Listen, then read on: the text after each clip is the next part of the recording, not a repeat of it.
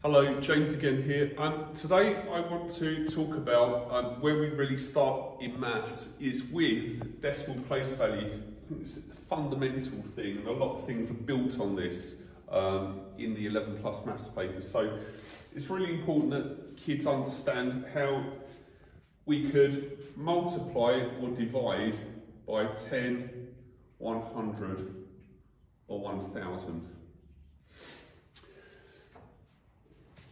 So typically children are taught that you actually shift the whole number and the dot stays in the same place. But I found in my own experience and being a parent that kids find that very difficult to conceptualise. So as with anything, I always come up with something silly so that kids can really remember it.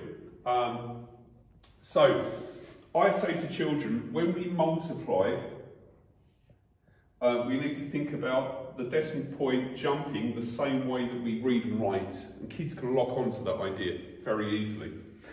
So if we've got 25.6 and we want to multiply that by 10, what we say is the number of zeros is the number of jumps. Or if you want to get even more infantile, you could say, feed the flea a zero and it does one jump. So we've got 1 0 there. We multiply them, so we go the way we read and write. So you can see here, the dots jumped over, and that then becomes 2, 5, 6.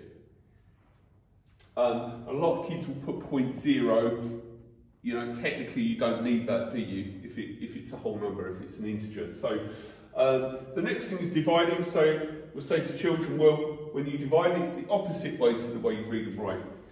So we've got divide by 10. So in this case, you can see the dot jumping over one place. But if it was divide by 100, it would in fact do 2 jumps. It would end here. But what this is in fact, you wouldn't put 0.2632, you put a 0 at the beginning.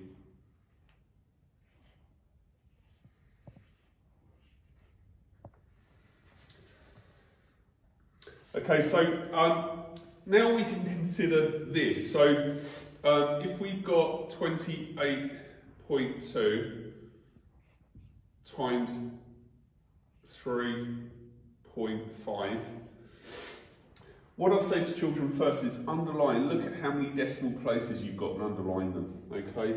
And then I'll say copy this out into a columns calculation without any dots, just ignore the dots completely. What you'll often find is kids start putting decimal places in the multiply calculation, just take them out completely. And kids can deal with this is easy. So 5 times 2, 10, 5 times 8, 40, 41, 10, 14. Okay, then we move into the multiplying the tens here, so we drop down 1, 0 out to this column, 6, 3 times 8, 24. 3 times 2, 6, 7, 8. You notice I'm getting rid of my carry so I don't confuse myself when I add them up. 0, 7, 8, 9. Then what you do is you look at the number of decimal places here. You've got 2. So you start from the right hand side, the whole number here. 1, 2. Again, if you want something silly, write it out. Copy it out without, bounce it back in at the end from the right. Copy it out, write it out without, bounce it back in at the end from the right. I hope you've enjoyed that. We'll maybe look at some more stuff to do with decimals. I think it seems to be a big feature on the papers, and this is generally an area where we really try and work to get solid before kids even progress through year 4 when they start this. So I hope you enjoyed this. Looking forward to seeing you next time. Goodbye.